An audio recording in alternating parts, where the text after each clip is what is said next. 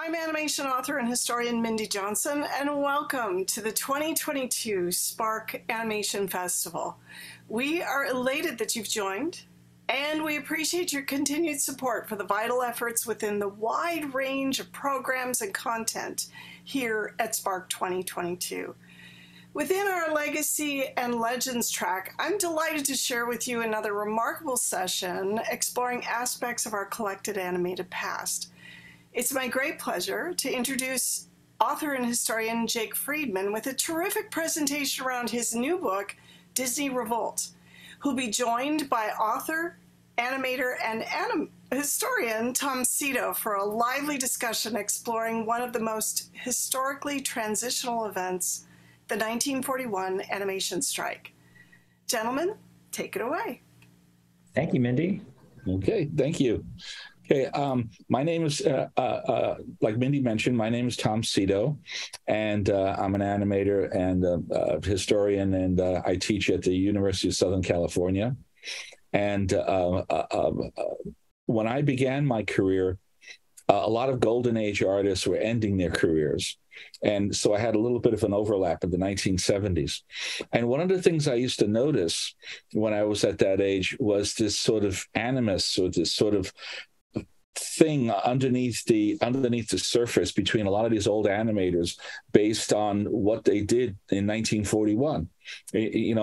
Like I was talking with Maurice Noble, the great Chuck Jones designer, and we were hanging out, and I said, Maurice, come on over to the Disney lot. We'll have lunch. We'll get together. I'll get a lot of your old students, your proteges, and Maurice would go, no, I might run into Frank Thomas. And I was like, wow. I thought about it later. I said, what is this thing that these men, these people are in their 80s, they're at the end of their lives, and they're still angry about what they did in that one summer of 1941.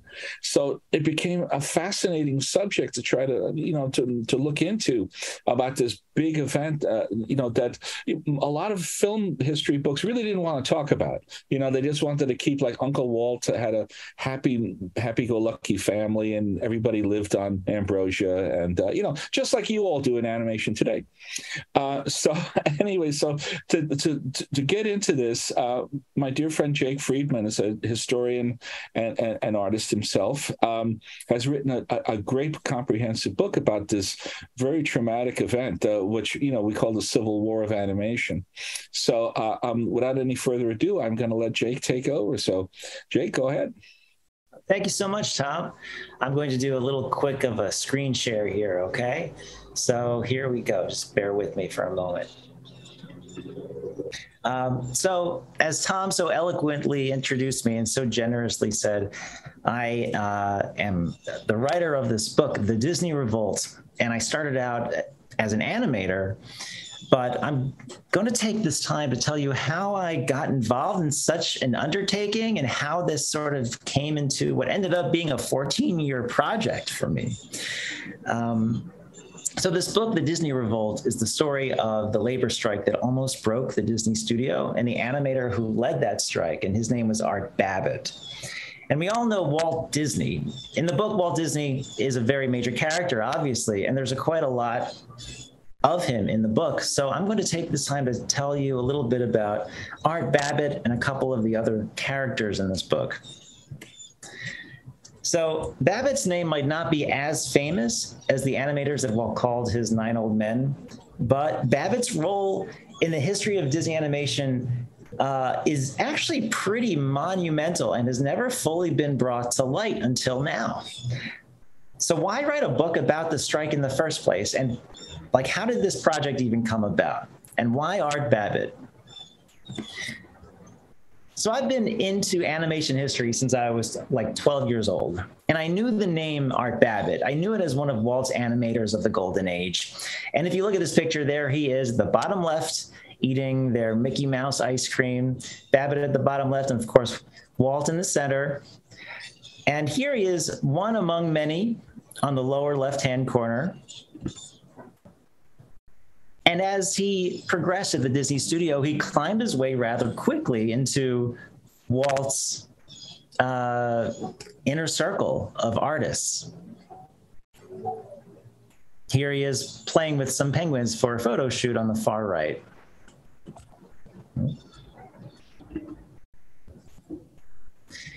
And I kind of knew he was involved in the strike, but I didn't really know what that meant exactly. And actually, there wasn't any clear document that followed like a day-by-day path of the strike or a week-by-week path of what led up to the strike. I really wanted to get down into the nitty-gritty to find out how he started out so big and ended up kind of like as kind of a forgotten artist at Disney. And so how this turned into this huge undertaking in the summer of 1941. So flashback to October 25th, 2007. I can tell you that's the exact date because that's the timestamp on the photo that this was taken. On the left is John Culhane. He was my animation history instructor at NYU Film School. And this photo was taken a couple years after I graduated when he invited me to speak to his students. And I presented a video and I had a Q&A session about my experience working in animation at that time when I had a couple TV shows under my belt. Both were here in New York where I live. And when I sat down, John said to everyone that Jake Friedman would be writing the biography of Art Babbitt. And that was the first I'd heard of it. So let me give you a little background on John Culhane. He had been an animation historian for years. Here he is throughout the years talking about Disney history with enthusiasm and gusto. He had been snooping around the Disney studios since the 70s up through the 2000s, and that's why he was caricatured in The Rescuers as a character named Mr. Snoops, and again in 2000 as the character named Flying John in Rhapsody in Blue. He also created the first History of Animation course at SVA, School of Visual Arts in New York, and he had written 3 really cool books on behind-the-scenes stuff of Disney animated features, on Fantasia, Aladdin, and Fantasia 2000. And that Aladdin book was or at least one of the first books of animation on the subject of the making of animation that I'd ever owned when it was given to me in 1992, when I was just a wee weeling. So when I took his course, I was really struck by his thirst for joy and his excitement about the world. He was in his 60s at the time, but he acted like an awestruck kid, like a big fanboy for whom the world never lost its luster. And I volunteered to TA his class every year until I graduated. And he was just the embodiment of joy and of paying tribute to the people who brought him joy. But when he told me I was going to write the book on Babbitt, I was kind of terrified. I knew that Babbitt had done all of these monumental things as an animator. I knew he did like Snow White's Wicked Queen, and that he had done Geppetto and Pinocchio, and the mushrooms in Fantasia, and Mr. Stork and Dumbo. And I knew that he had a hand in this cartoon short called The Country Cousin, where he animated a drunken mouse. And I knew that he was somehow responsible for Goofy. Didn't really quite understand to what degree, but I knew he had his stamp in the golden age of Disney, like so many other animators did. And that was pretty much it, as far as I knew, especially at Disney. After Disney, I knew that he was an animation teacher at the Richard Williams studio, and that was the studio that eventually ended up doing Who Framed Roger Rabbit.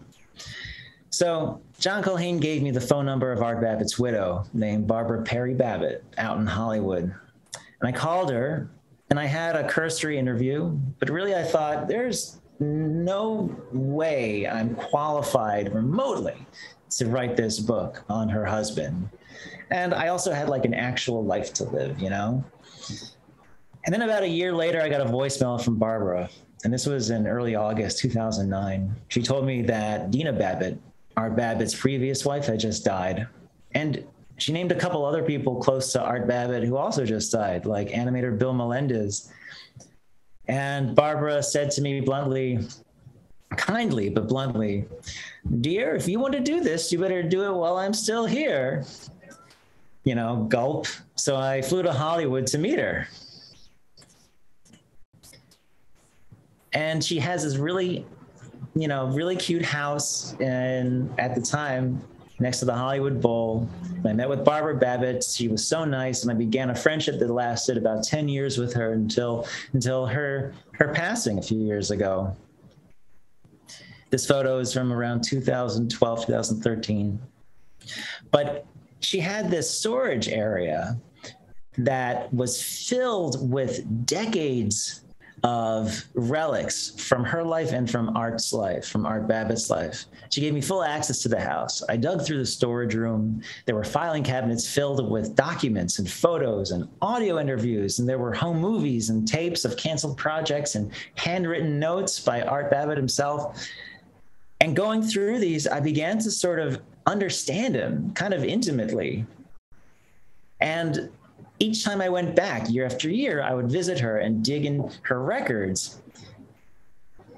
And when I think about it now, like what got me going back year after year, buying a ticket, driving a rental car, and I hate driving, especially in Southern California, no offense to Southern Californians, and just spending like an entire day in a little storage facility that had no windows, and just fascinated, like I was going through King Tut's tomb. I started to feel that it was really unjust and unfair that Art Babbitt was left out of history. And something had to be done to set this right, and no one else was going to do it but me. One reason why I wanted to do it was because I always loved Disney. Here's me, back in 1983. And like a gazillion of other kids, I grew up with Disney. I still love Disney. I also grew up with this. This newspaper is from 1973, and it kind of got preserved in our family like an heirloom. It's the front page of the Philadelphia Evening Bulletin, where I grew up. And this was while my parents were striking. They had gone out on strike in the Philadelphia teacher strike. My dad, my mom, and my grandmother were all Philadelphia school teachers who walked the picket line back in 1973. And all three of them were arrested for it. And of course, I was able to track down the photo, and that's my dad in the glasses and beard being taken away from a paddy wagon to the local precinct to serve his time for going on strike. So the more I learned about Babbitt, the more I sort of identified with him. I kind of saw him as everything that I was, but more so. He was an animator, and I was an animator. Here's a brief page of like my IMDb list. He was like a big animator, and I just had a few small credits. I was an educator, and he fought for education for animators across the years. I was an activist, and he led a labor strike. Again, he was everything that I kind of felt, but more so. So I also understand firsthand, because I was an animator, what it's like for animators to work long hours, to feel underappreciated, underrepresented. And so I dug in. I began to get a sense of who Art Babbitt was. So I wanted to share some of that with you first, take you into this storage facility and uncover who he was as a person, the man who influenced Disney and led the strike. Art Babbitt grew up in the Midwest, moved to New York in 1924 when he was 16, went to Disney in 1932 in his early 20s. And here he is talking about meeting Walt Disney for the first time. Well, he wasn't expecting me at all. And in fact, I had a round-trip ticket because I had no faith in myself. I think I had $40 of spending money that was going to last me until I got back to New York. Well, that was it, seeing Disney, and Disney said that, first of all, and they had a full complement of artists. They couldn't afford to hire me. So I squelched that by telling him that I didn't want any money. I was willing to work for 3 months for nothing. At the end of that time, he would either pay me what I was worth or he could fire me. He said, well, he didn't have any room for me. And I told him I only take up a space about 4 feet by 6 feet. And I'm sure they could squeeze me in someplace. And as I was leaving his office, I said, please show me the courtesy of not throwing my name and address in the wastebasket before I slammed the door. But the next day I did get a call to come in and go to work.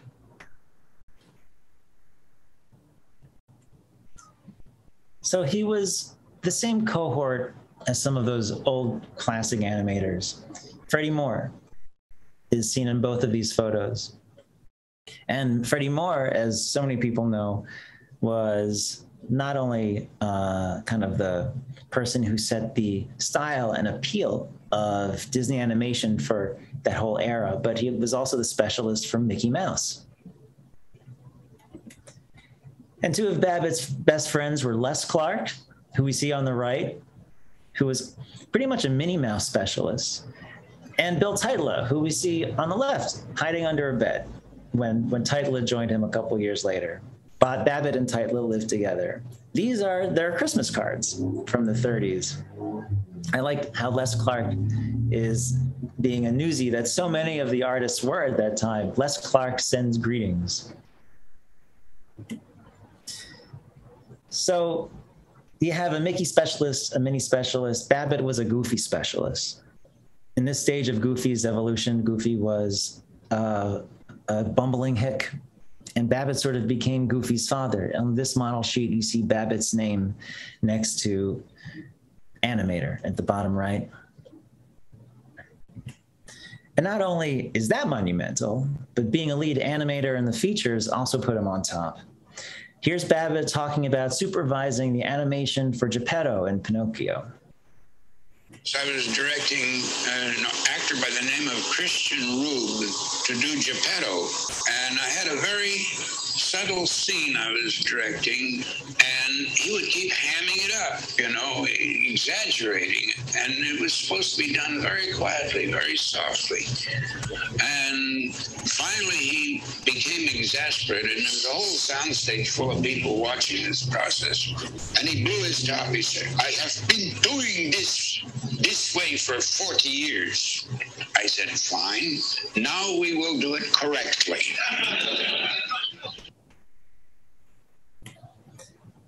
But beyond being a lead animator and developing one of Disney's core characters, right? That's already big news, right? But Babbitt, I discovered, was incredibly significant for contributing hugely to animation as an art form at Disney. In 1932, he developed the art school at Disney. In 1934, he brought character analysis to Disney into animation as a whole. In 1936, he developed an animation technique called breaking the joints, previously never considered. And in 1936, he brought live action reference to animation. The art school. So Babbitt came from New York. He had studied art in New York in places like the Art Students League, and he was familiar with how life drawing classes worked. He started holding some in his house with nude models. He did this a couple times, and it attracted a lot of Disney animators.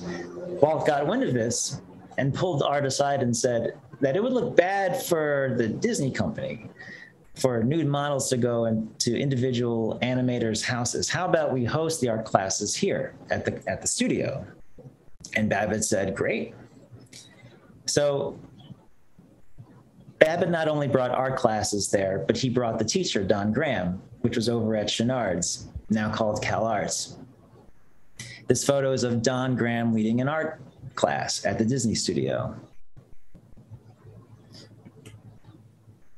The building across the street from the Disney studio on Hyperion Avenue was called the Annex. And the Annex was where these art classes were held. And Don Graham, he was kind of one of the guys, one of the cohort of jokesters.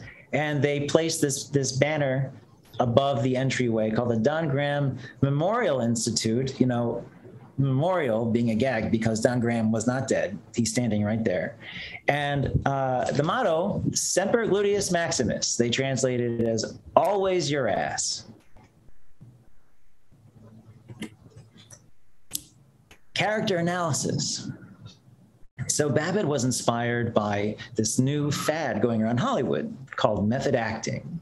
And people were picking up books by Stanislavski and Boleslavsky about how to get into the mind of a character.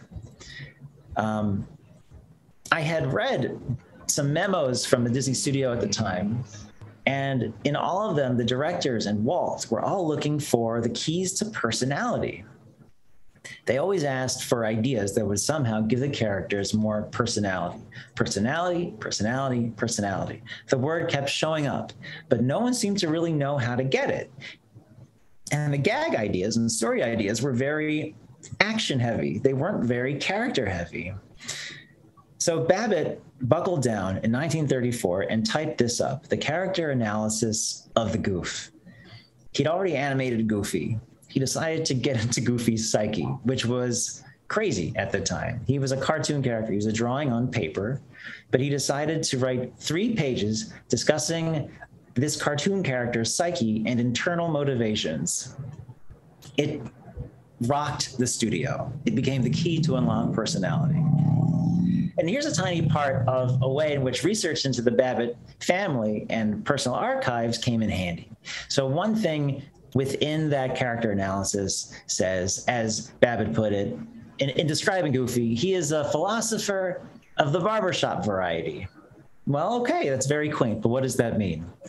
In Babbitt's diary, he quotes his old New York City barber saying, his Italian barber saying, "Death, she's not such a bad a thing in life."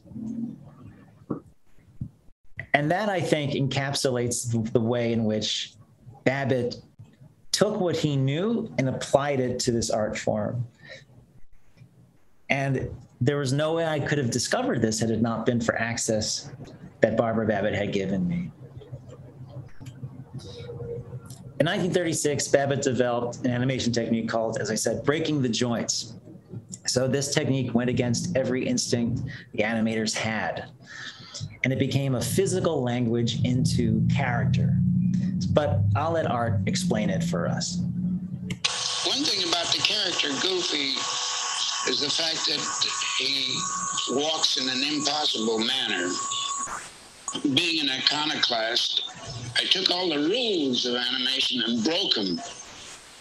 Did everything wrong I possibly could. And it's better than if you do it right. So let that be a lesson to you. So if you're like me, hearing him talk about this may be helping you get a little bit of a taste of who this man was. The final thing that I wanted to bring about in just this section is how Babbitt used live action reference for his animation.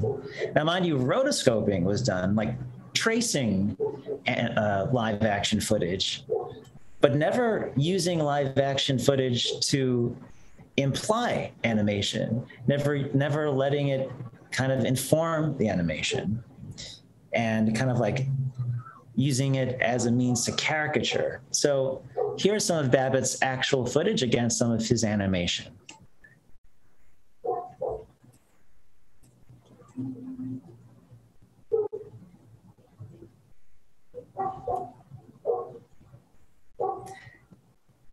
Of course, Babbitt was not a baton twirler. He was not a majorette.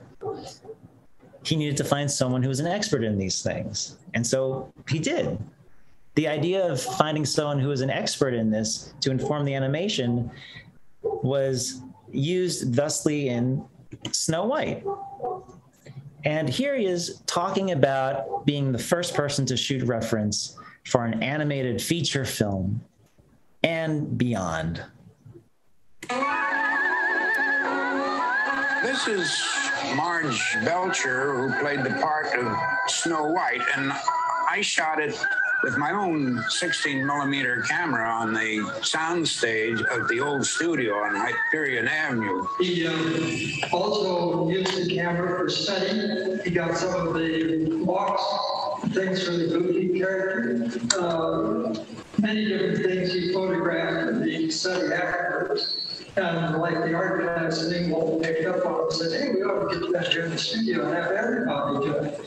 So everybody did do it. but Art was the one who did the first work with it. And Art was the one who made things happen. So that was Frank Thomas, one of Walt's 9 old men, at Art Babbitt's memorial in 1992, and one of the greats of animation. He and the others knew that Babbitt's innovations were instrumental in Disney animation's success, and without them, we wouldn't have Snow White. Okay, so I'm going to ask you to take.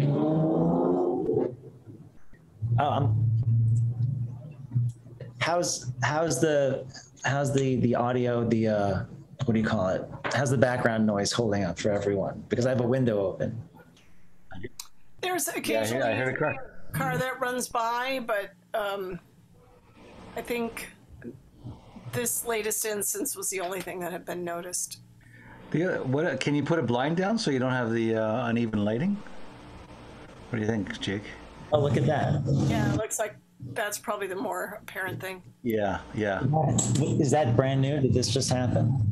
Yeah, there you go. Yeah, so now you got more controlled lighting. Thank you for bearing with me. That's okay. Okay, so you want to introduce this slide again? Sure. Okay. Take 2. Okay. So here we have, I'm going to show you a couple minutes of this newsreel. Not the whole thing. You can watch it on your own online. It's all over the internet, I'm sure. But this is a newsreel about Snow White, and I want you to take careful notice, listen very carefully. And remember, this was released in 1937, 9 years after Steamboat Willie. It's the culmination of progress of this new art form. So listen and watch.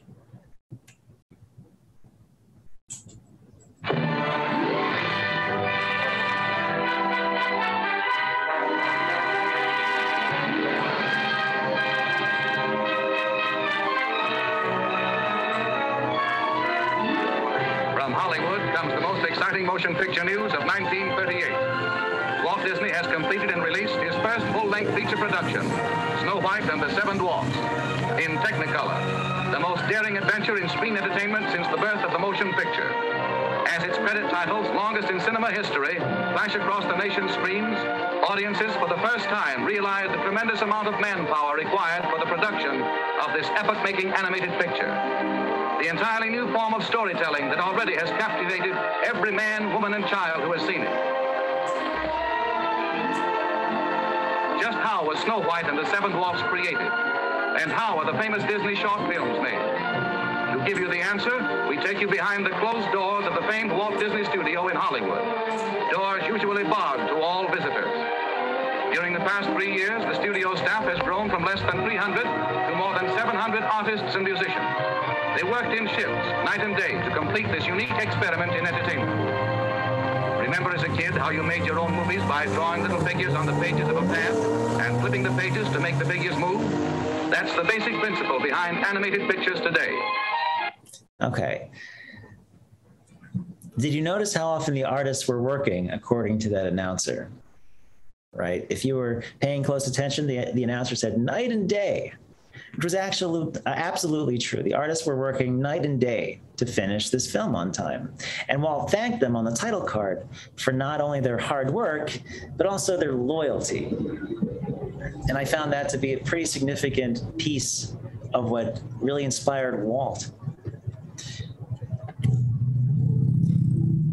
I found more about Babbitt and the strike at a couple of key archives. One was at the John Kingmaker collection at the NYU Bopst Library in New York. There were interviews from the 1970s with Babbitt and people who knew him, and documents and cool copies and Xeroxes going back to the 1930s. I went there countless times, and the final time I was leaving, there was a huge crowd with protest signs a block away. What was going on? It was the 100th anniversary of the Triangle Shirtwaist Fire, which was a tragically preventable event that caused the deaths of 146 garment workers in New York City because of unfair working conditions. The factory is now an NYU building that's just 50 feet away from the library. And this event, the burning of the building, is an event that was a turning point for a lot of activists for workers' rights. I just kind of found that interesting at the time and still do. Sometime around this time, I started a blog to organize my research and to motivate myself to keep going, and I called it Babbitt Blog. It's still up. When I came to the strike, I needed more. So Tom Sito's book was a great start. But Tom only put one chapter on the strike in the book, and I wanted to see what happened in a day-by-day, like, calendar read of the strike. A helpful lead was in the book. There were some source credits, like the Southern California University, SCU. So I spent several days in this archive, the SCU Northridge Oviatt Library archive. It's the home to the Screen Cartoon Guild collection, and there are original flyers and bulletins of the Disney strike. And so I was now reading exactly what the unionists were reading before and during the Disney strike. Flyers like these that were meant to motivate people from within the union and outside the union. And bulletins like these. The bulletin on the left is one of many, a daily bulletin that the strikers got called On the Line. And on the bottom corner there, in every issue, there's a cartoon caricaturing Walt and his crony named Gunny. More on that later. It took about 7 years to get this far from when I started. So it's now like 2015. I've been researching the strike as far as the internet will take me, but in the Babbitt home was a document that was a Xerox of a law book of labor disputes. And it was the National Labor Relations Board versus Walt Disney Productions. And it gave a citation that I couldn't locate. There was one that I had that was about 20 pages long, a summary, but this citation was from the U.S. Circuit Court of Appeals, 9th Circuit Court, and it had an appeal number. So I tracked it down to the National Archives of San Francisco, which is the house of the, to the National Archives of San Francisco, which is the home to the Court of Appeals for the 9th Circuit Court. And I thought this was strange. I discovered that the archives for the U.S. Court of Appeals is way out west for some reason. So I asked a friend named Lucas Seastrom, who at the time worked at the Walt Disney Family Museum, to go over there and look up this archive and let me know what he finds. And then he does, and he sends me an email and he says, hey, this is a tiny piece that I was able to scan. I'm going to have to go back. And his email is a link to a 500-page document on a Google Drive. And over the course of several visits, Lucas scans 1,520 pages of this court document titled National Labor Relations Board versus Walt Disney Productions, 1942. It even has Art Babbitt's name on the first page of this report. But some of the coolest stuff from the archives were preserved as pieces of evidence. Oh, I'm going to go back for 1 second, okay? Cut, print. Among those pages were 1,000 pages of testimony from artists of animation's golden age. Art Babbitt testifies for 2.5 days. Disney directors like Bill Roberts, Dick Lundy, Wilfred Jackson, Dave Hand, directors from Warner Brothers like Chuck Jones, and of course, Walt Disney himself testifies. Walt Disney actually was so stressed out on the stand that he started to break down and cry. And the trial had to break for a short recess so it could continue. And if you're wondering what Walt says in the testimony, he's 100% in alignment with everything else that I found. There's the page 1 of Walt's testimony. And that was pretty cool. But some of the coolest stuff from the archives that I found were preserved pieces of evidence that were submitted from both sides. It was a peek into Disney's golden age, which is my favorite period of animation. There were animation drawings, sweatbox notes for animation tests, storyboard panels, model sheets. Here on the left, we have a a program for the theater where Pinocchio premiered. Over here we have, in the center, Art Babbitt's contract in 1936. Every couple of years, he got a new contract. But most importantly, I found something I found nowhere else. There were transcripts of meetings, word for word, that were actually held at the Disney studio. So this is the first page of a word for word transcript of a meeting during the making of Snow White. And director Dave Hand, with Perce Pierce, is frustrated that Babbitt is animating extra footage. This was submitted as evidence that Babbitt was not a valued member of the Disney team. Babbitt's habit was to animate it until it felt right and to kind of ignore the time limitations. So this is really cool that you're able to read these words like you're a fly on the wall. I found some actors and a director, and I was able to reenact that transcript. I want to share that with you right now. This is 1937, a few months away from the release date of Snow White.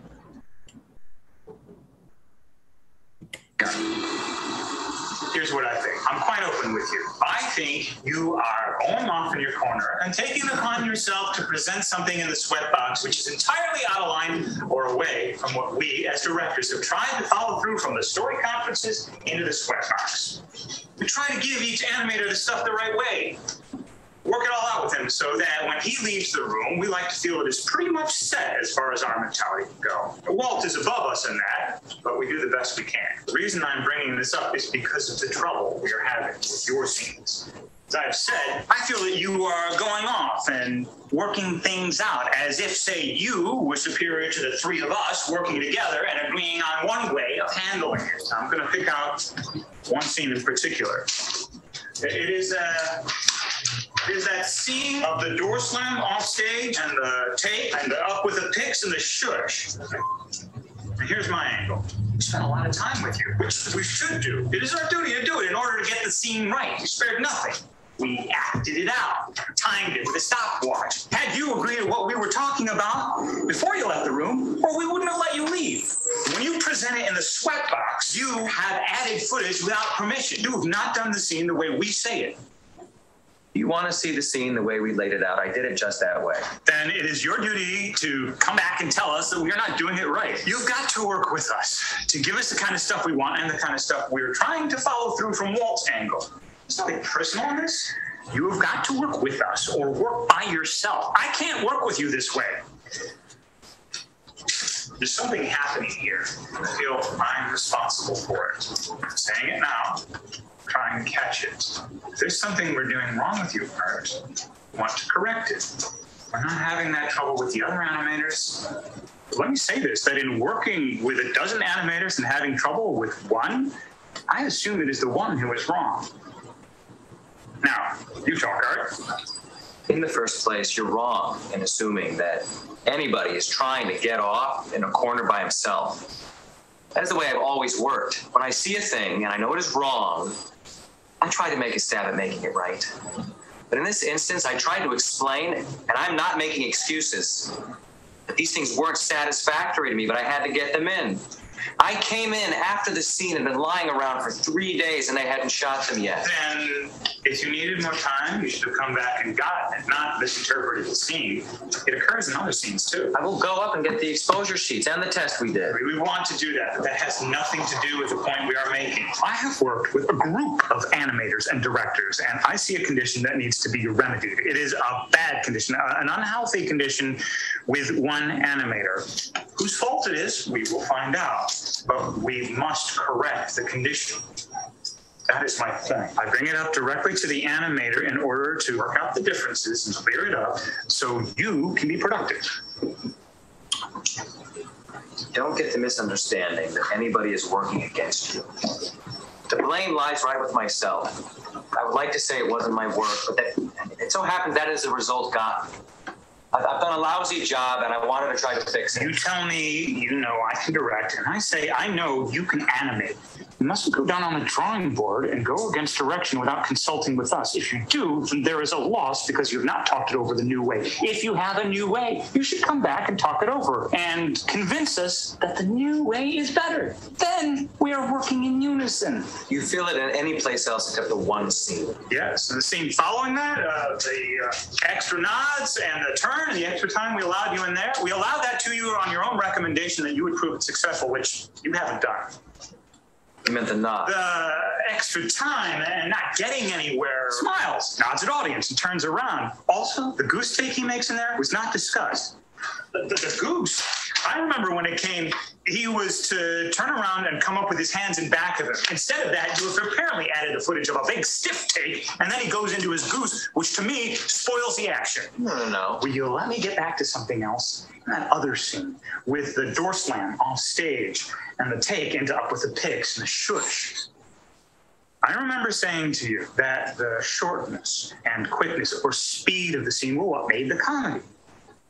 I heard the same words from Walt this morning, exactly what we told you. When I hear Walt speaking the words that we have spoken, well, a mistake is being made, and I don't like it for the sake of I have the test, and I will show it to you. I animated it in exactly the time allotted. This seemed to me the obvious thing to try for in fixing. We went over it 8 or 10 times with the stopwatch and put it on the sheets. I say directly that you didn't animate it properly, and that is my argument here. You are wasting time. We need badly to finish the picture. We want every foot of yours we can get in the picture. Well, I don't care what you think.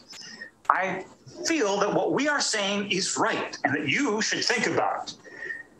There's nothing personal in it. In fact, I'm trying to help you. I could go to Walt and say, this is just no good. Get him off the picture. My object is to line you up so that you can move the stuff through, and help you so that you can move it through properly. I like to give an animator freedom on a scene, but now we find that you are making mistakes in your direction. You mustn't go off in a corner. You mustn't use some of your own ideas without talking them over with us. We will drop it now. Anything we can do from our end of it to help you or to change our ways of working with you, we want to do it and we'll be glad to do it. Think it over. Come back and let us know what we can do to help you. Well, you might animate it for me. First, would you like to add anything to what I have said or soften it or anything? I think this, Art, and this is just one man's reaction, looking at a lot of dopies from different animators, that it would be a good idea if you were to accept Dopey as he is more or less being consistently visualized by everybody else. Now, I'm talking about his face now. I think that it would be better for you to take him as he is rather than to explore a different face, which would mean a different personality.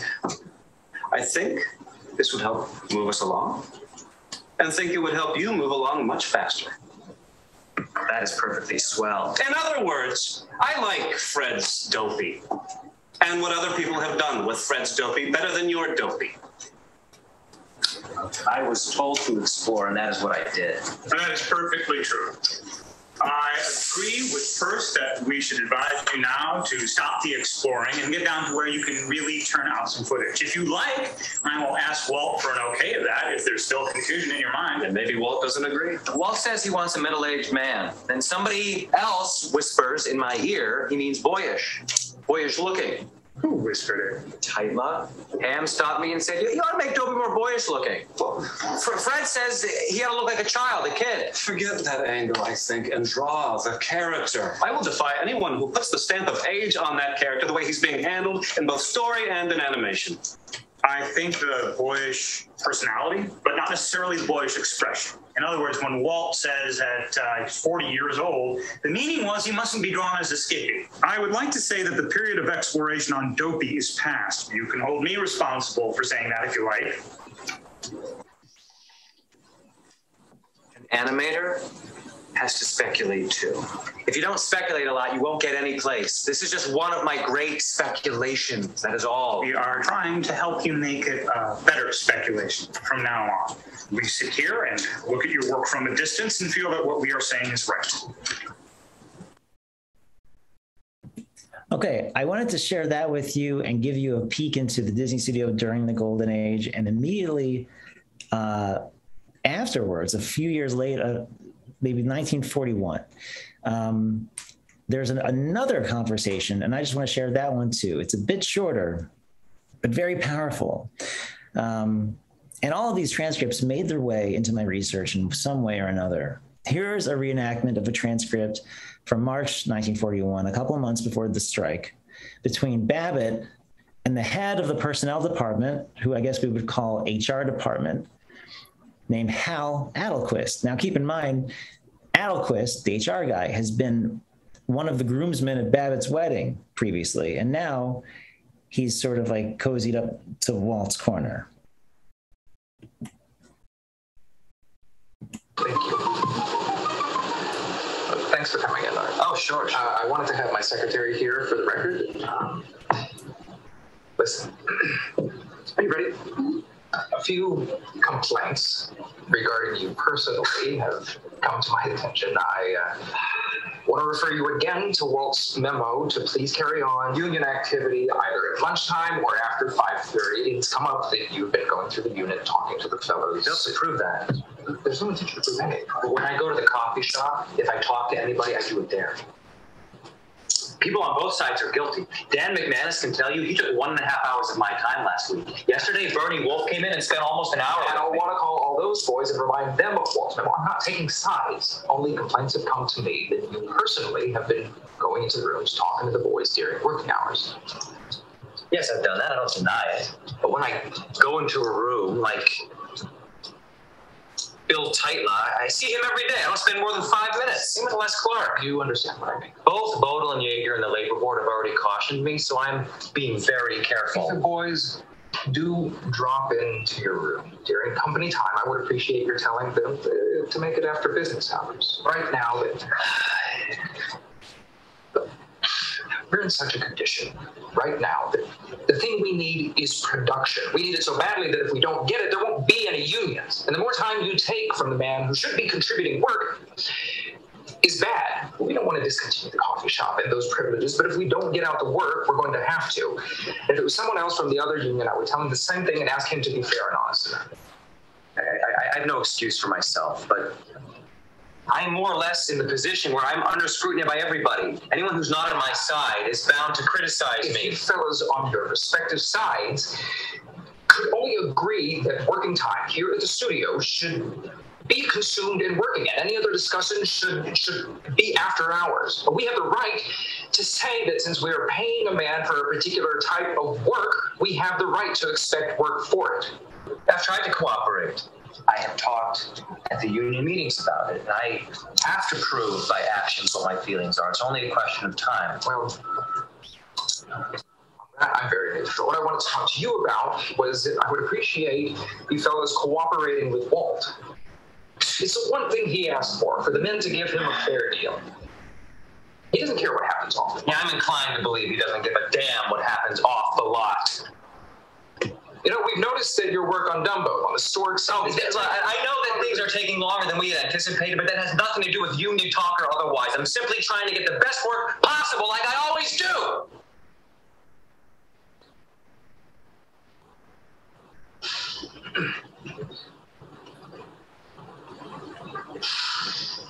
There have been complaints that you personally have solicited for unions during company hours and have been taking other people's time. That's true. I just wanted to caution you about it. I'm only asking for your sense of fair play on the thing. If fellows do come into your room, tell them that you're busy, but be happy to talk to them on your own time. I would tell the same thing to the opposing interest. Thank you, that's all. So I soon found that I could tell the story about Babbitt and the strike with mainly sources from that time, like quotes and documents. And I didn't really need to rely on interviews of people that happened like 30, 40 years later. And I found that to be kind of what my new goal was. I read and annotated this 1,500-page document. I took my laptop everywhere, from country to continent, from one side of this country to the other side of this country. On every trip I was on, I was always working on airports or airplanes on this thing. And I kind of pieced together what this document said the strike was all about. And I learned the inner workings of the Disney studio from diaries and letters. I immersed myself in the research about the people that the strikers were fighting against, which were not Walt Disney necessarily, but a Texas lawyer and a Chicago mobster. The Texas lawyer was Walt's vice president and his chief legal counsel, and his name was Gunther Lessing. The more I learned about Lessing, the more I started seeing him kind of like Jafar from Aladdin. He catered to Walt's stubbornness, and he sought to protect his position, his high position in the company. And he kind of pushed Walt further into opposition. He kind of pushed Walt further into opposition with the independent union than Walt probably would have gone on his own. Interestingly, Lessing started out as Babbitt's ally. Here, the two of them are sitting at a dinner with Les Clark and Les's wife and Art's wife, Marge, who was the model for Snow White. So although they were kind of close and tight in the 30s and into really until 1938, once union talk started really gripping the studio, Lessing began being seen by the unionists as the man standing in the way of union representation. And once the strike began, he was considered the mastermind holding back a resolution. Here's a clip, a couple moments of the strike from home movies at that time. And this effigy is an effigy of Gunther Lessing. Here's a caricature of Gunther Lessing.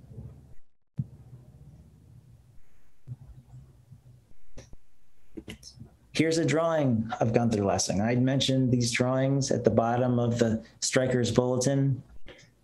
In this cartoon, he's called Gunny. He's wearing this sombrero because he had been a lawyer in Mexico for Pancho Villa. And he always has flies buzzing around his head, and he's always wearing long underwear. But he's always beside Walt in these caricatures. Later on, in his later years, Babbitt would say, I think of all the lousy things that happened during the strike and afterwards, I would say that 50% of it was caused by outside influences, namely Gunther Lessing and a guy by the name of O'Rourke. He was the labor relations guy, you know.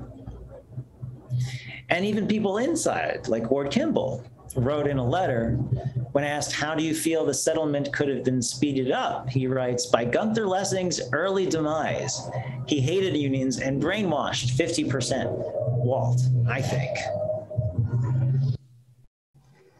So that's the Texas lawyer. Chicago mobster, Willie Byoff, a member of the Al Capone gang. Willie Byoff was a racketeer, a crooked union leader in Hollywood. And he had the idea to blackmail studio heads and threatened to put their workers out on strike if the studio heads didn't pay him hundreds of thousands of dollars. This isn't adjusted for inflation. This is like $500,000 in 1938. So from 1937 through 1940, Babbitt and Walt were both fighting Willie Byoff together. And then the Disney strike happened. And 5 weeks into the Disney strike, this happened. Walt aligned with Byoff.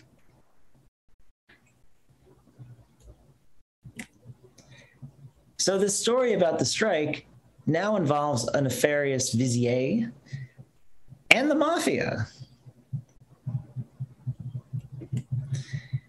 And after a conversation with fellow author Mindy Aloff, I realized that this was the juicy story worth telling. Not a biography of Art Babbitt, but a story about the strike. And in 2019, I reshaped my book, so it was a story about the events that led up to and during the strike. In December 2019, my publisher, Chicago Review Press, bought it. My final draft was 120,000 words. I was only allowed 80,000 words. So what you're reading when you read the book is about 2/3 of the original draft. And it was heartbreaking editing that book. But in the end, I hope to have something that was not just for animation aficionados, but also something that average people interested in Americana or Hollywood history or an underdog story could enjoy. I'm going to conclude by reading a bit more. Well, I'm going to conclude by reading a bit from the prologue that I had written in the book. The strike erupted during an already tumultuous time. It was the summer of 1941, when World War II was ravaging Europe and America's involvement looked imminent. The Disney studio had been at odds with an independent animators union for several months, with Babbitt representing the union. The singular moment that ripped them apart can be pinpointed to the early evening of Friday, June 13th, 1941. It was a warm afternoon in Burbank, California. Inside the Disney studio on Buena Vista Street, animators, inkers, and painters sat at their desks making renderings of Dumbo and Bambi. There were many empty desks around them. The missing Disney artists had been on strike for nearly 3 weeks. The strikers and non-strikers saw each other every morning and evening as the scabs drove through the picket line and the unionists yelled epithets. The strikers drew Disney characters on the picket signs and leaflets. It was a media circus. When the pickets gathered outside the studio at quitting time, they learned too late that they had been hoodwinked. The non-strikers had left the lot shortly before to reconvene for a staff meeting at a high school auditorium a few blocks away. In haste, the strikers relocated to the high school, led by Babbitt, 5'10", blonde and steely-eyed. When the strikers finally arrived, most of the non-strikers had already gone home. Except for a handful of allies, only Walt Disney himself remained, sitting in his blue Packard convertible, tipping his hat at the many strikers in the confident style of President Roosevelt. Out of the rabble rushed Art Babbitt, and he ran to the striker's amplified microphone. Babbitt looked directly at his employer. "Walt Disney," he yelled, "you ought to be ashamed." He yelled it again, more emphatically, the amplified words echoing. Walt stopped the car. His expression had changed. After months of agitation from Babbitt, something primal had uncharacteristically took over. Walt Disney leapt from the vehicle and stormed toward Babbitt. Stunned onlookers watched as the space between Walt and Babbitt rapidly closed. Cheering and booing filled the air. Babbitt had shattered Walt's last nerve, and the two were headed to a final showdown. This is me. I've been Jake Friedman, talking to you about the Disney Revolt, my book about Art Babbitt, Walt Disney, and the Disney strike. Hope you liked it. Jake, so great. So one of the things I was curious about is that, one of the problems that I always have as a historian is people in today's day and age would say, yeah, well, that's interesting what happened back in the 40s, but what does that have to do with me? Like, why is this relevant? So what do you think the message is of the Disney Revolt to a modern animation artist? Well, listen, there's always a need for representation. People, especially now, seem to be valuing their working conditions and their rights as workers in a way that we hadn't really seen. We have the strength of unions coming up all over Hollywood, particularly in animation. I seem to understand that effects artists as well are starting to value the power that they get within unions, and folks in animation production. I think that generally, whenever a group of artists or laborers or craftspeople or anyone who's marginalized find that their basic rights are being infringed upon, they deserve the power and freedom to gather and rise up and be represented, and to have those basic needs met. I think it goes beyond just workers' rights, although that's very important. I think it's whenever you have any basic right that you feel is being squelched, you need to gather and voice that and fight for it. This, by the way, the Disney strike was successful. I don't mind spoiling that, because I think that's the point of the story, that they won. The strikers won. They became a union shop. And the Disney studio has been an animation union shop ever since. That's true. That's true. I know that in Vancouver specifically, which was the animation guilds. Well, there is a IA guild in an IA union in Vancouver. I believe it's 891, and in the 1990s, when I was president, I remember we tried several organizing efforts in Canada, and specifically in Vancouver. And it was always a little difficult because one of the things the employers would say is, well, all these Americans are coming up here to talk about unions because they want to make it so that it gets so expensive that they'll take the jobs back to Hollywood, so they'll take them away. So what do you think is and we would always try to say, like, no, this is your union. I mean, you organize it. We won't have anything to do with it. It'll be the Vancouver union. But what do you think is would be a message? What do you think Babbitt would say, or something to artists specifically in Vancouver? In Vancouver, in response to that, Babbitt was very stubborn. Babbitt didn't mince words either, and he didn't suffer fools lightly. Did you know Art Babbitt? I think you knew him personally, didn't you? Yeah, I did. Yeah. So, yeah, I know he used to say part of Walt Disney's success was he had the innate bad taste of the American public. Right. Yeah, he was a terrific gambler, he would say. Mm-hmm. Yeah. I mean, one of the other things too that I noticed too when I was doing my own research is that people who tend to focus on Disney research always have this idea of Disney like being a world of its own, like the magic kingdom. It's always the magic kingdom, and when you read the artists and stuff, they're all part of the film community, just like like we're all friends now, like we all know each other and we all talk to each other and stuff. And it was the same thing back then. I mean, in the footage you were showing, Chuck Jones and the Warner Brothers people were on the picket line. They didn't have to be there. They were there because they were supporting fellow artists. Yeah. All those big floats from the Disney Revolt, from the Disney strike, the ones of like the French Revolution, or, for instance, those were built and designed by the Warner Brothers folks. Yeah. They were all contributing there. They were in alignment. And Walt wanted, the whole thing started with like a small in-studio union, like just for animators at Disney, a company union, which is, unless you have the power of other companies within a craft, it doesn't really have a lot of power. And it's just sort of bogus to have an in-company union, particularly this one that was kind of co-invented by Gunther Lessing. Again, there he shows up. So I think maybe Walt saw that within the walls of the Disney studio, everyone was kind of, like you said, in his kingdom, in this magic kingdom. This is before the word magic kingdom became a Disney thing, right? Mm-hmm.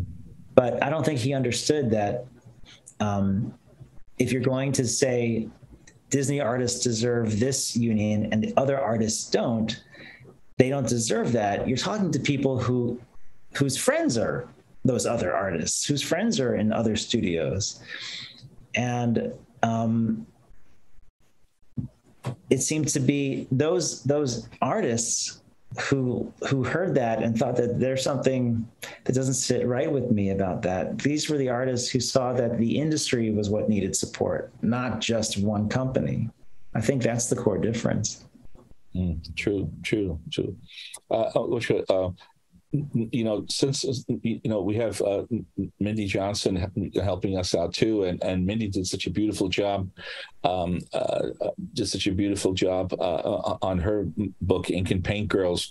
You talk a little bit about Babbitt's working also with the women in the studio, and helping them sort of, raise their own union consciousness and everything. Like, how do you think like Babbitt would worked via the situation of ladies in the studio?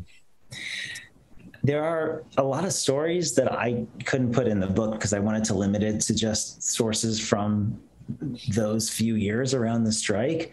There's an apocryphal story that Babbitt witnessed a painter or an inker, a young lady having fainted because she was malnourished, because she couldn't afford to feed herself. Again, I couldn't triangulate my research around that, but it was true that inkers and painters were paid like the equivalent of like what would now be an $18,000 a year salary or $20,000 a year salary, adjusted for inflation.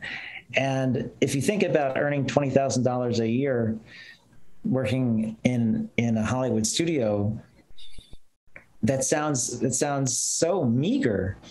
And this whole staff was doing just that. Walt, there's a transcript. I love these transcripts that showed up in my research. There's a transcript for a meeting that a bunch of these artists were holding. Some were pro union, some were questioning, and they didn't know whether to form a union or not. And Art and Bill Roberts, one of the directors, both say that Walt he loves his animators, but he doesn't really see the hard work of the people on the lower rungs, the inkers, the painters, the assistants, the in-betweeners. He doesn't really value the people who really are stoking the fire, who are doing the hard work that lets the engine go. And if they're saying this then, in their perspective, I can only, say that they had a better view on it than I do. Walt clearly valued his highest talented artists, animators and story folks. It's a shame, I guess, that there was this such a great wage gap between the highest paid animator and the lowest paid painter. Yeah. I know that. Guys, I'm going to jump in here on this one. Yeah, no. What we know about our history and our past, what we know about the truth is constant, but what we know about it changes. With regard to the women, they were actually paid on a level that, well, first of all, I have evidence. Jake, I pointed this out with the Betty Smith Totten collection. Her husband, Bob Totten, they were not married at the time, but he was a young in-betweener. She was actually getting paid more than he was as an inker at that point during the strike.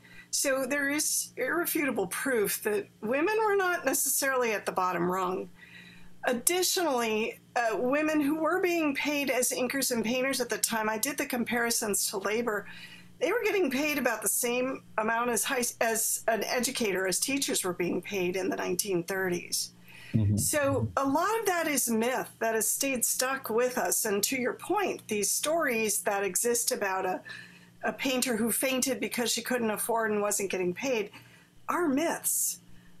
There is proof that's out there that changes that. And it's also important to note, too, that a number of the women, later Yuba O'Brien, was at the time the primary moneymaker. Her parents were not earning a living at that time. It was the Depression. And so for a woman working at getting paid $13 to $15 a week, a paycheck like that was actually, you could rent a smart 2-bedroom apartment in Hollywood for $15 a month. You could buy a car for $300 or $400 at that time. So when you place that wage in that context, it certainly wasn't as great and grandiose as Art Babbitt was making. He was a bit of an anomaly for his level of skill and talent, of course. But when you look at the wage numbers that we have documented proof on, it is a bit different than what we think. So some of these myths, it's time to sort of lay them to rest. Yeah, but it is a thing too. I mean, Babbitt told me the story of the woman who fainted, and part of it too is that it was a common occurrence a lot of times during the Great Depression. I mean, in the depths of the Great Depression, that a husband, like if you have a family and you have several children, sometimes it would just get so bad that the husband would just abandon the family. And apparently that was a situation I heard with this woman, that she had children. She was holding down her job at the studio, and her husband lost his job, and his solution was to just walk away. And that did happen during the Great Depression. And one of the other things that was mentioned too was that for all the back and forth about who was right or who was wrong about the strike, once the strike was settled, the base pay of most of the staff doubled. Yeah, absolutely. Yeah, and it certainly did bring about much needed change and transition, but I think in terms of, I guess where the point I want to make here is that women were being paid going wages at that point. And to this end as well, Walt is on record as stating that if a woman can do the job, a woman gets the pay. So they weren't necessarily notched down because of their gender. At other places, absolutely, and we're still fighting that difference today, unfortunately, for women.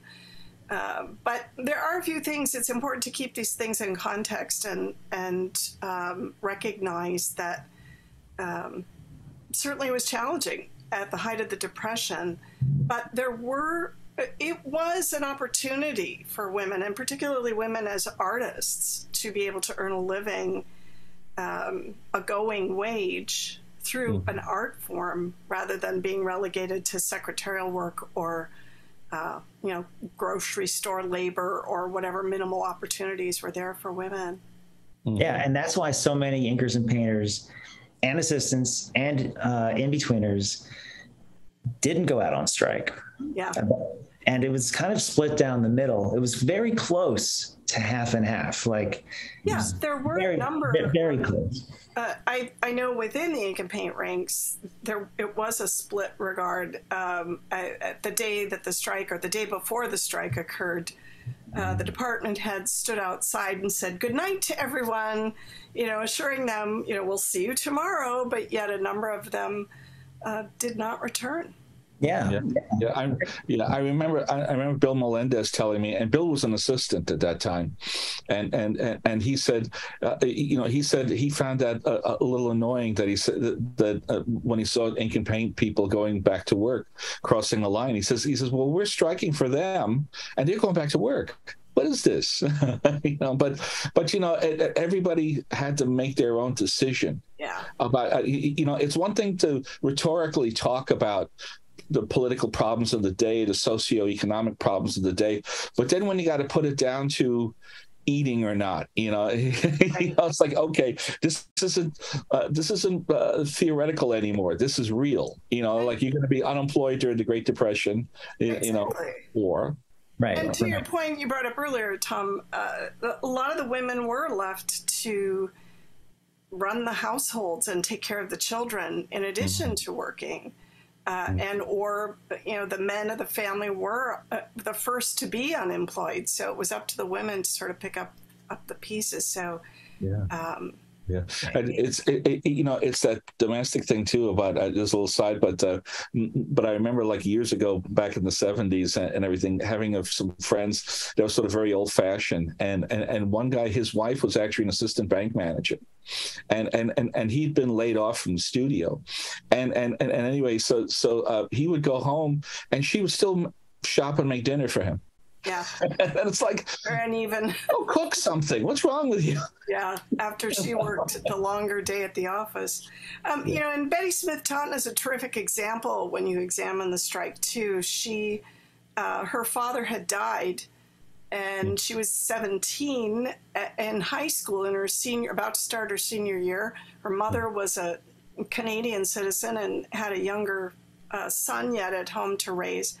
So the community rallied and they got Betty a job, and at 17 she became the breadwinner for the household.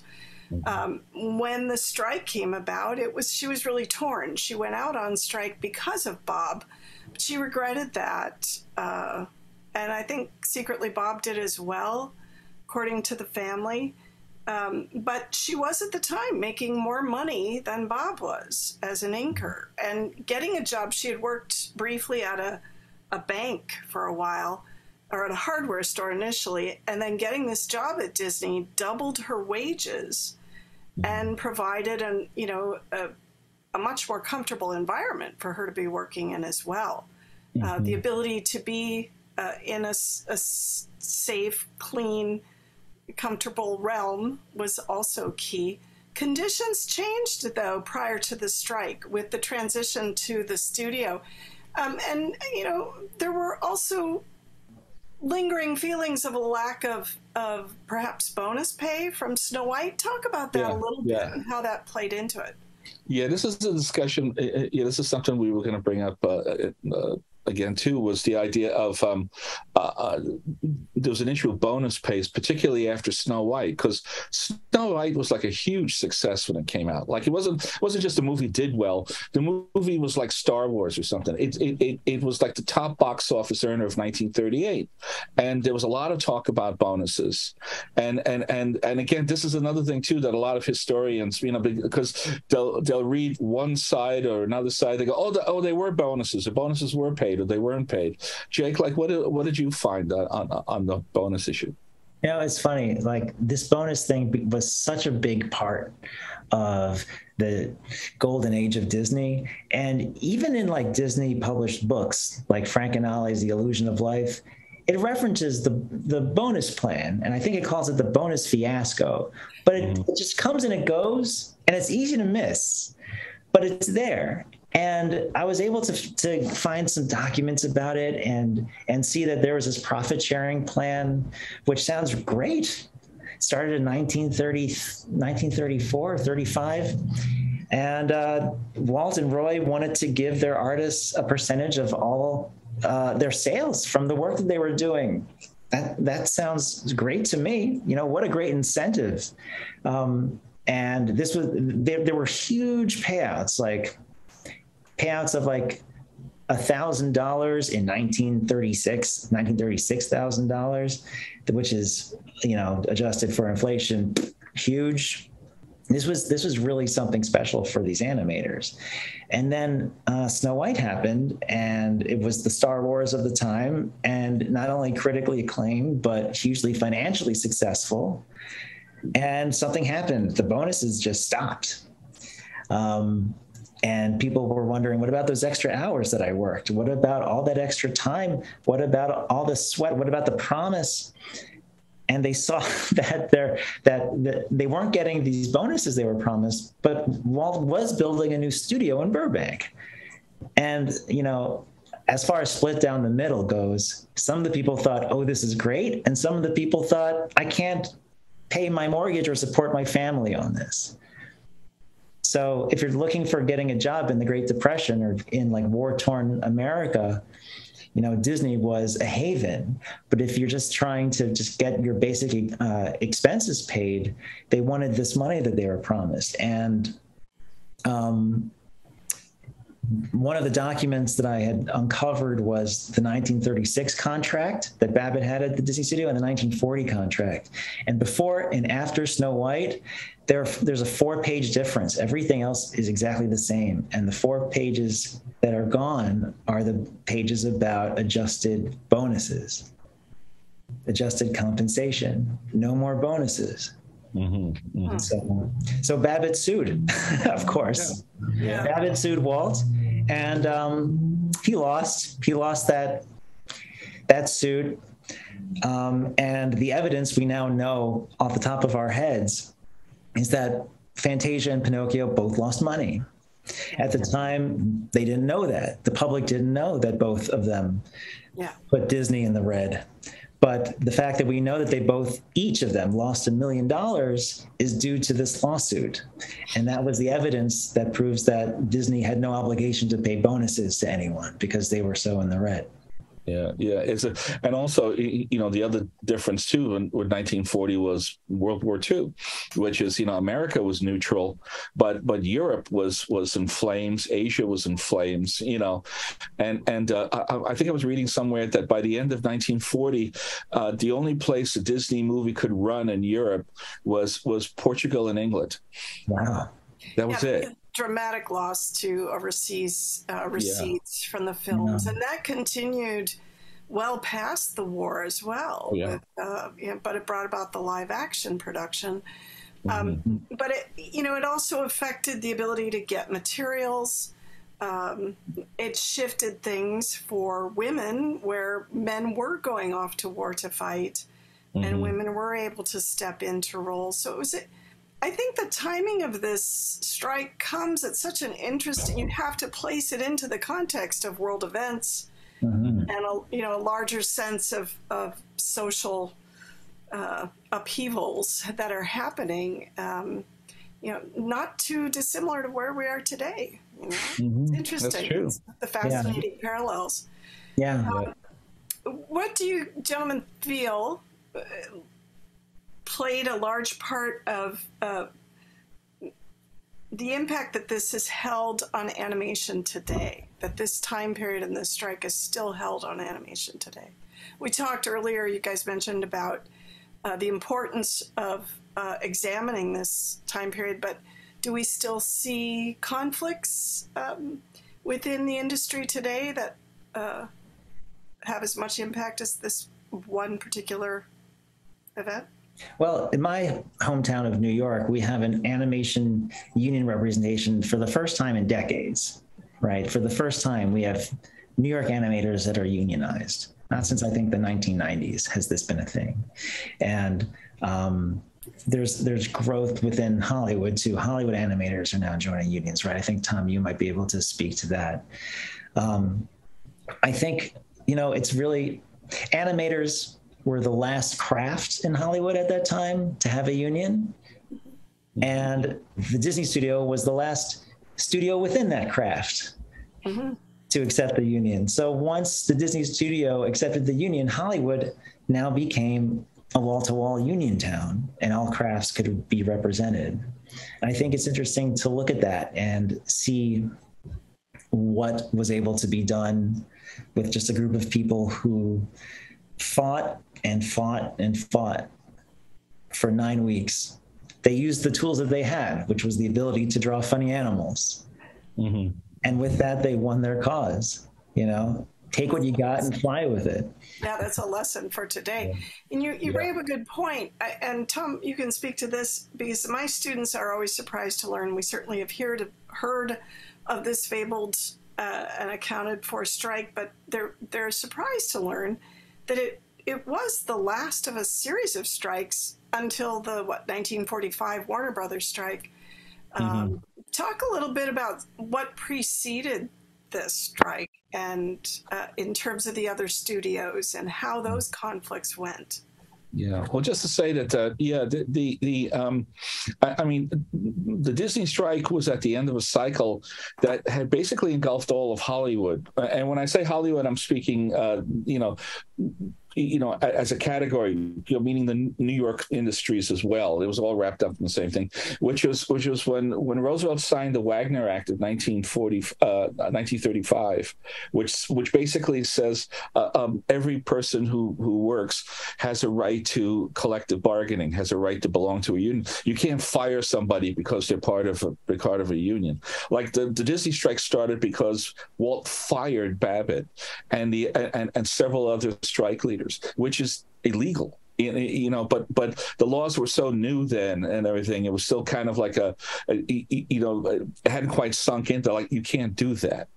And so really between 35 and 41, that's when the Writers Guild got started, the SAG, the Actors Guild, the Directors Guild. When the Hollywood directors, you think like, wow, there's a pampered group. When they first said that they were going to unionize, I think it was like David Selznick said, what? You put a picket line in front of my studio, I'll put a machine gun on the roof and mow you all down. Like, And that's like a really, really well thought of producer. But it's that whole cycle of like, it's not show art, it's show business. And it's still about people being paid for what they do and wanting to be paid fairly for what they do. And I think what I love about watching Jake and younger generations today is that I think they're a lot more economically savvy than my generation was. I think they're a lot more in tune to like, we're being played by the system, and you got to stick up for yourself. You can't just individually say, well, I'm such a great artist, they're just going to pay me a lot of money anyway. Like I wish it was true. I mean, Rembrandt died broke. Vermeer was broke. Mozart. It's not just our animators still have absolutely with low incomes at the end of their lives. But there was such a series of strikes leading up to this that Disney was the last main holdout studio before transitioning. And then, of course, the Warner Brothers strike in 45, which actually got even more violent. That was like more of a citywide strike. That was like between two larger unions, two groups and all. And the animators weren't as involved in that as because they basically told the animators, if you want to step back, it's okay, because they had such a rough time organizing in 41. So some of them told me that they picketed, but a lot of them, said, okay, well, ironically, Betty Smith Totten was part of both. There's actual photographs of her in both strikes, which, again, for a woman, was pretty unusual. But she was working there. She picked up work after Disney. Her husband then, Bob, was off fighting in the war. And was able to still keep the income coming in by animating over at Warner Brothers and then going out on strike. But it was water cannons called out and arrests. But it was a thing called the Battle of Warner Brothers. I think it's like October 5th, 1945, which is like 3,000 film workers fighting the Burbank police with like bats and chains and turning cars over. And it was like, why do you think, because of all of these other strikes, why do you think we focus so much on the 1941 Disney strike? Well, if I can answer that, I think there are a couple of reasons. One is because they were successful. Two, it was nonviolent. Although there is one anecdote that was pulled out of Ward Kimball's diary. You'll see that in the book, where a couple of animators punched each other. Riley Thompson and Bill Peet got into a fist fight. But third, I think it's because the guy who led it was like one of Walt's closest collaborators at the time, and had made, like, he was really sacrificing it all and putting it all on the line. There you go. So just to wrap up. Just to wrap up some final comments, like Jake, like what do you think would be like what's the message that you want people to take away from your book? This is not really a book about animators. This is a book about marginalized underdogs who fought and won. The Disney stuff is just fun. That's true. Well, great. Well, I want to thank you, for your time, and thank you for the book and everything. It's a terrific read, and like I said, I wrote a book, but like this, I'm learning a lot more stuff now and everything from reading yours. So, good luck with it. And, what are you doing next? I can't tell you yet. But I'm working on stuff. There are irons in the fire. Good. Thanks for asking, though. Great. Thanks for asking. And thank you, Tom, for only writing one chapter on the Disney stuff. Yeah. Well, the thing is, when people are asking me about well, isn't he doing the thing you already did? I go, I did my book 16 years ago. There could be more books. I mean, how many bios of Walt Disney are out there right now? You can fill a shelf with Walt Disney bios. I mean, this subject is important enough, to be able to handle more than one opinion, and that's great. More power to you. So. Thanks. Okay. Yeah.